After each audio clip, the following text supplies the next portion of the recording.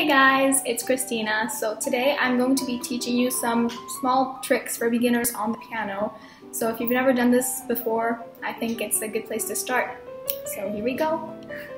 So first I'm gonna start by showing you guys the name of each note in one scale on the piano pretty much.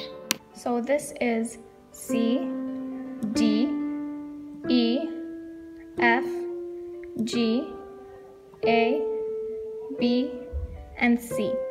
So pretty much this C is the C that's in the middle of the piano, so it's going to be called middle C. So anything that's on the right of middle C is going to be played by the right hand, and anything on the left of middle C is going to be played by the left hand. So let me just show you a very simple scale. It's C major scale. So let's just start with the right hand.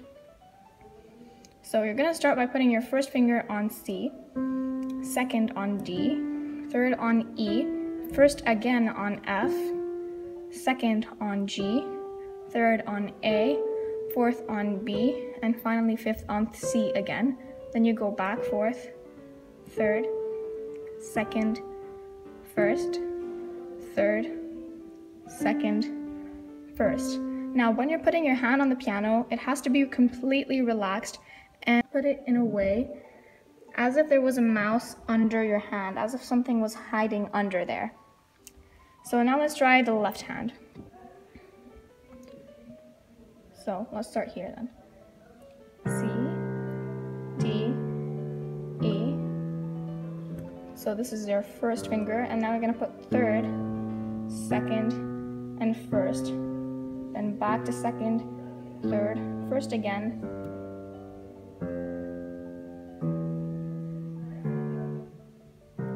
So when you figure this out, you can basically try doing it with both hands together.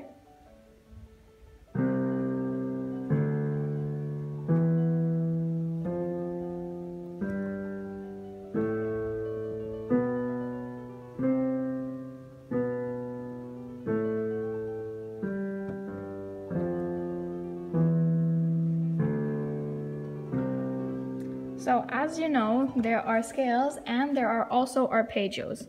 So the C major arpeggio is basically C, you have a skip to E, skip to G, and then all the way back to C again. So this is quite a gap here. So let's try it.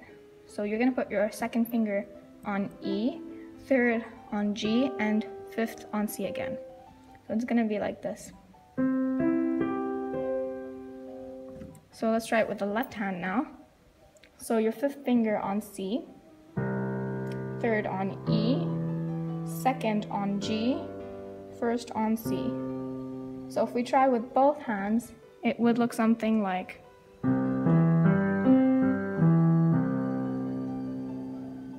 So that's it for today, guys. If you want more videos like this, I'll be posting a second one soon, and I'm going to be talking about chromatic scales, D major scale, and G major scale. So stay tuned.